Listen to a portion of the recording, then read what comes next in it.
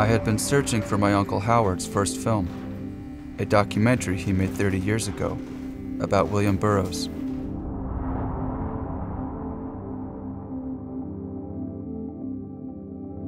Burroughs, portrait of William S. Burroughs, directed by Howard Brookner. My gosh. James Grauerholtz, the heir to William Burroughs, told me there was much more than the film and sent me an inventory of Howard's archive, stored in 1983 in the Bunker, Burroughs' former home in New York City. 187. Howard?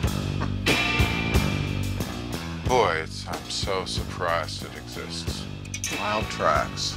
And when we say wild, we mean wild tracks. Okay, you want me to shoot? I heard Take the wheel. that in the future. This is the Bowery here. Just 2 blocks east, you're in Alphabet City. What that was like, a lunar landscape over there. Drive, drive. I mean, it's always amazing when it's like, oh, this really happened.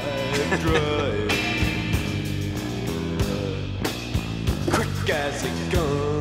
He was clear in what he wanted and incredibly free. We could make art and we didn't even know how to start. We would just jump in. I remember being, wow, this is like a professional film. Maybe Uncle Howard will be successful in Hollywood.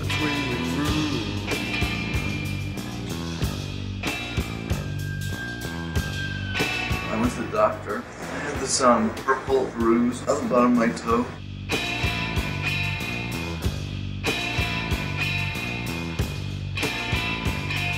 I've never felt that Howard was dead and gone. Howard's was an unfinished story.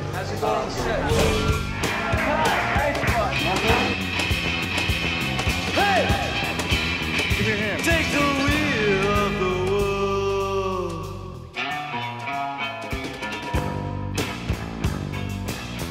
Well, aren't you wasting footage? Yeah.